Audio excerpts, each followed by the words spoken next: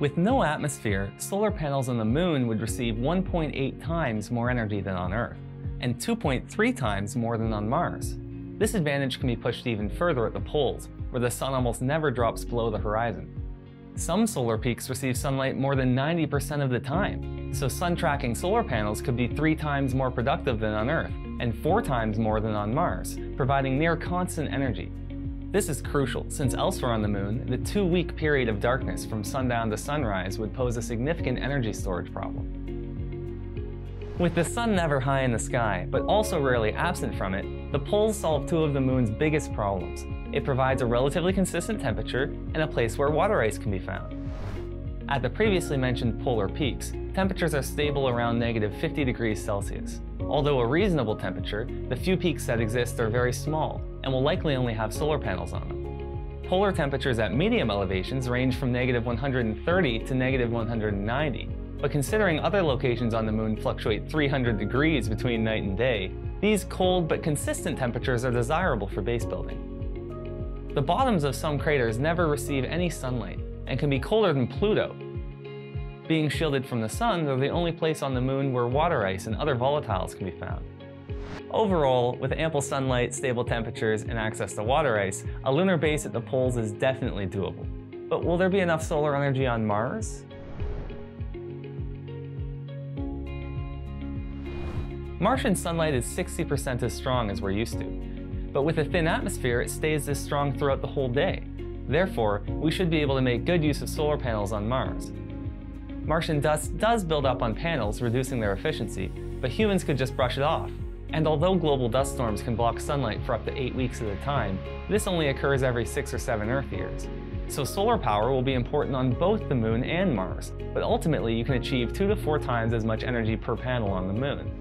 Despite this, in the following section, I'll explain why a lunar settlement could actually have a harder time meeting its energy needs. Sunlight isn't available on the Moon in a form useful for growing crops. Plants won't grow in a 30-day light-dark cycle, and without significant shielding, solar flares would kill any that tried. Greenhouses would be susceptible to micrometeorites and would create boiling temperatures inside if put anywhere but the lunar poles. The engineering requirements of growing plants in natural light on the Moon are so immense that it's likely all plants will be grown in artificial light. Hydroponic systems are good at conserving water and increasing crop yields, but feeding any significant population this way will require unreasonable amounts of energy. On average, a hydroponic growing area of 1 meter squared requires 1 megawatt-hour of energy per year.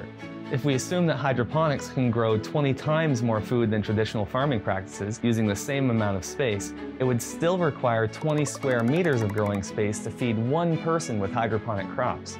This amounts to 20 megawatt-hours of energy per year per person, or 20 to 35 square meters of lunar solar panels per person just to grow their food. On Mars, there's an atmosphere to protect crops from solar flares and micrometeorites, so inflatable plastic domes with only minimal UV shielding could be used to create cropland right on the surface. The carbon dioxide needed by plants could be pumped directly from the Martian atmosphere, and the greenhouse effect would provide warmth for a suitable climate inside. This, plus the 24-hour day-night cycle, makes Mars the only place in our solar system, besides Earth, where plants could grow on the surface in natural light.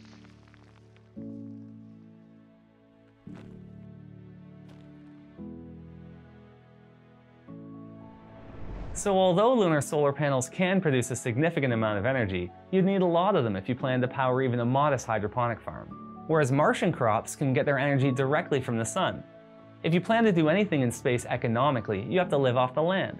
This means building solar panels, growing crops, and getting oxygen and water directly from lunar and Martian resources.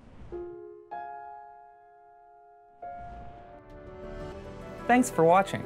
Here's the next part in the Moon vs. Mars series, or you can find the full-length video in the description below.